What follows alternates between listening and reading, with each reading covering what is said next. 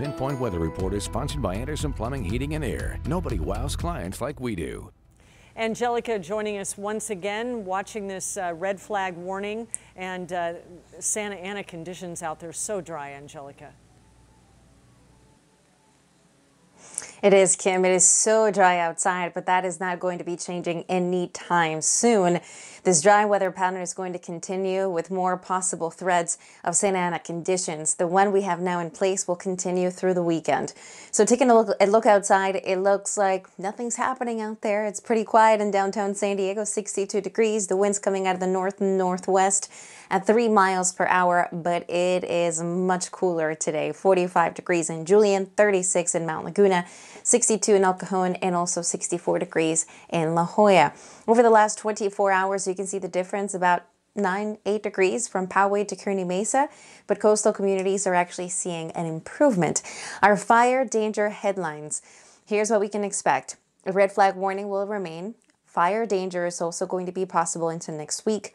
Gusty winds, but not as strong as earlier today. So we are seeing some improvement already. Our high wind warning has officially expired, but Santa Ana winds will return over the course of next week, especially Monday and Tuesday.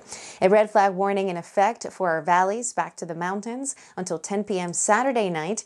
And for coastal communities, tomorrow is going to be elevated surf and dangerous rip currents. That's what, let me go back so you guys can see it, that new color that's showing up. That's a beach hazard for coastal communities. And this includes all of our coastal areas. You can see there also a small craft advisory, which is going to be a concern for anyone boating. The winds right now at 32 miles per hour in Ramona, 28 miles per hour in Julian, and 30 in Alpine. The winds have improved over the last hour, but I'm expecting those winds to get stronger overnight into tomorrow. The areas to watch will be those areas under the red flag warning, Poway, Ramona, Julian, potentially expecting wind gusts as high as 40 miles per hour into tomorrow. So this is not over yet.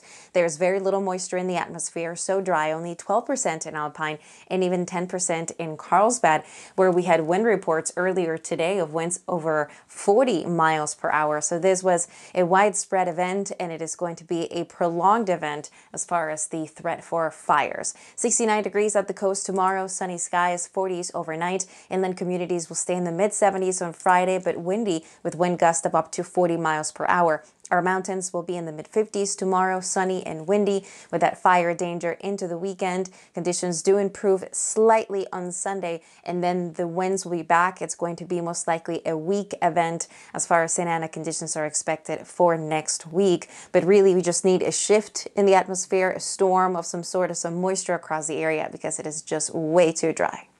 Certainly is. Weaker is better, though. Thank you, Angelica. ABC 10 News will be